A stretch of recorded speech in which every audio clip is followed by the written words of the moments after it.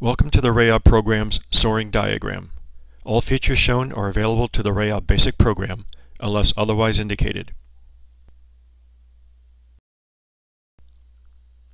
Starting with a plotted sounding, you can display the soaring diagram by either pressing the F7 key or by using the Displays menu to select the soaring option. Once displayed, the main menu bar becomes inactive as total control shifts to a floating control panel as seen here.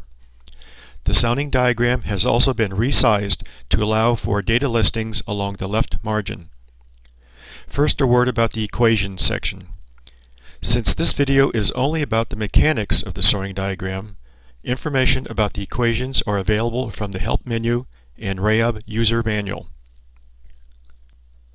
Most users typically only use the air temperature input box to indicate the expected maximum surface temperature for the day. We'll start by entering an expected 33 degrees, and then click the Calculate button, and a variety of soaring information is now displayed across the screen. In fact, 7 things happen. First, the thermal index, or TI, data listing is displayed along the left margin.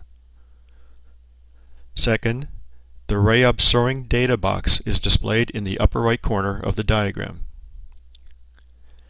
Third, a vertical red bar provides a graphical representation of the estimated lift altitude as calculated from the 33-degree maximum temperature.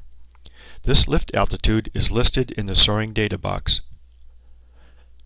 Fourth, the sounding profile color changes to dark brown to make other graphics more clearly stand out. Fifth, a red line representing the dry adiabatic lapse rate, or DALR, is drawn as a function of the 33-degree expected maximum surface temperature. It follows the dry adiabat from the surface upward until it intersects the sounding profile. The temperature differences between the dry DALR line and the brown surface profile are listed under the TI, or thermal index, column along the left margin, where the 0 value indicates where the two lines meet. Sixth, the area shaded in light yellow represents the boundary layer energy region, which is listed in the soaring data box above. And that leaves number 7, the blue line of the trigger DALR. Note that while the red line of the 33-degree maximum surface temperature works its way up the dry adiabat to where it meets the sounding, the blue line works its way down the dry adiabat from the trigger height to the surface. The trigger height is user specified and is entered in this input box, and where it is also reflected in the soaring data box here, along with its corresponding surface temperature of 29.7 degrees. And this finally brings us to the trigger temperature data listing here. This column represents trigger temperatures for each height listed. In fact, you can see that the 1000 meter trigger height entered by the user is reflected in the trigger temperature listing here. And the same 29.7 degree trigger temperature is the same temperature listed in the soaring data box. Just one final word about the trigger height value. The trigger height is only used for 2 purposes. First, it uses the dry adiabatic lapse rate to determine a surface trigger temperature as seen by this blue line. Second, the associated trigger temperature is used as input to the soaring index lift value, as seen here. And that is why there are marked with asterisks here and here.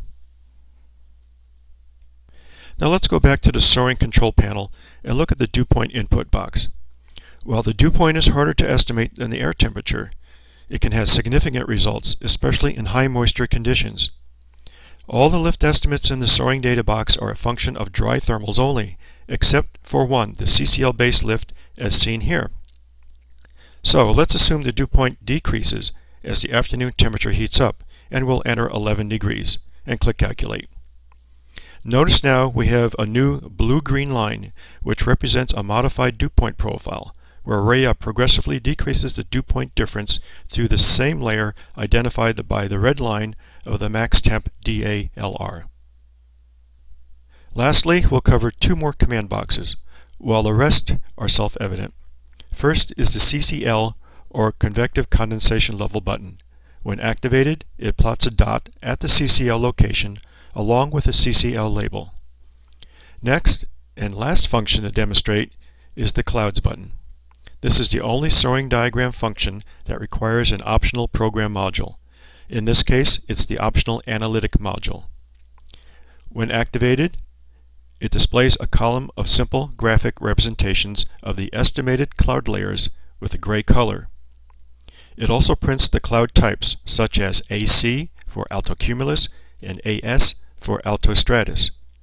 In this case, RAOB detects 4 cloud layers, where cloud coverage is indicated by horizontal width of the gray bars from left to right.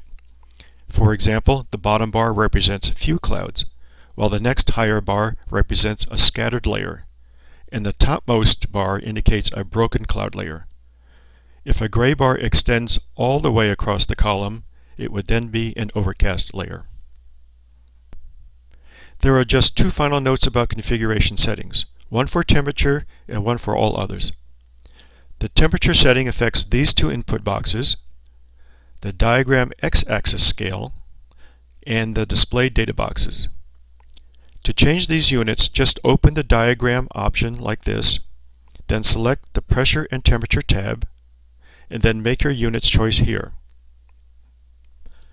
All the others, like height and lift units, are also changed through the diagram options panels, where you first need to select the Analyses tab, and then select your preference from these units options like this.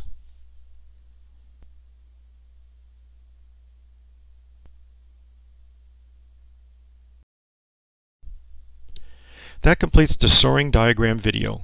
Thank you for watching.